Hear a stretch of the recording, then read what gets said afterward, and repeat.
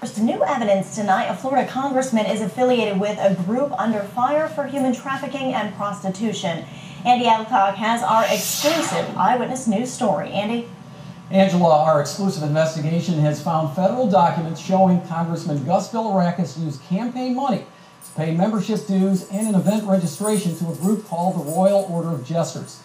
A campaign finance expert is on the fence about the legality of those payments. I'd like to address this. Gus Bilirakis represents Florida's 9th congressional district in the Tampa area. According to federal documents filed by the Bilirakis campaign and exclusively obtained by Eyewitness News, in 2007, Bilirakis paid nearly $340 to a group called the Royal Order of Jesters Tampa chapter for what's described as event registration from campaign funds. In 2008, federal documents also show Bilirakis paid the Jesters twice from his campaign fund, once for $25 and again for more than $780. In each case, the purpose was listed as membership dues. Senior counsel Paul Ryan with the nonprofit Nonpartisan Campaign Legal Center has worked in campaign finance law for more than a decade.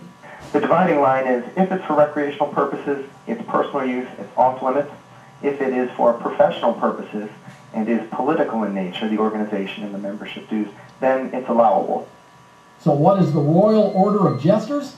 Internet journalist Sandy Frost has been investigating this offshoot group of the Shriners for nearly 5 years. The jesters are generally made up of judges, people in law enforcement, sheriffs, and people in positions of power. According to an Indiana court document, there are 191 groups or courts in North America with nearly 21,000 members. Federal tax documents show 12 jester courts in Florida, second only to Texas for the highest number in any state. Over the last several years, there have been major issues with jester groups around the country, but none of them have been tied to Congressman Bilirakis. A former tour operator is facing a lawsuit and criminal investigations in both the U.S. and Brazil. He's accused of soliciting underage prostitutes on fishing trips to Brazil, but denies the charges. In a prior suit, he was accused of taking 19 jesters on one of those trips. Also, 3 jesters were caught in a human trafficking sting for taking an undocumented illegal alien to be a sex slave at a jester party in Kentucky. Those jesters include a former New York State Supreme Court judge, his law clerk, and a retired police captain. While only a handful of jesters have been successfully prosecuted, in one of those cases, the FBI stated the jesters nationally have the motto "Mirth is King" and engage in social gatherings known as books of play. The sworn federal complaint says, quote, "A typical feature of a book of play is the presence of prostitutes who engage in commercial sex acts with members." Extremely serious stuff, and for a congressman to be involved with this group. We spoke with an officer of the Tampa Jesters Court who tells us he has no knowledge of members in his group engaging with prostitutes. On the issue of Congressman Bilirakis' use of campaign funds for the jesters, Ryan believes it's open to question under campaign finance law. This is an issue that the Federal Election Commission, were a complaint to be filed against the congressman, would probably take a pretty close look at. You don't really have an opinion one way or another as to whether this might be legal or not, correct? This strikes me as a pretty close call.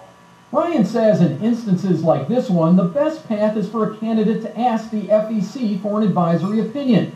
An example, federal records show then Congressman Mike Bilirakis, Gus's father, asked the FEC in 1999 for an opinion about using campaign funds for an event known as the Kids First Family Fair.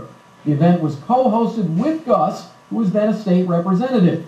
However, FEC records show now Congressman Gus Bilirakis has never asked the Federal Elections Commission for an advisory opinion, including about his jester expenses. Generally, I think that elected officials are wise to steer clear of the type of controversy that results when you would use campaign funds to associate yourself with a group like this one, the Royal Order of Jesters. Again, we want to point out Congressman Bilirakis has no ties to the out-of-state jester activities we discussed. We first contacted his Washington office last Tuesday morning, a week ago. We also sent an email to the congressman's campaign manager requesting an explanation of the jester expenses.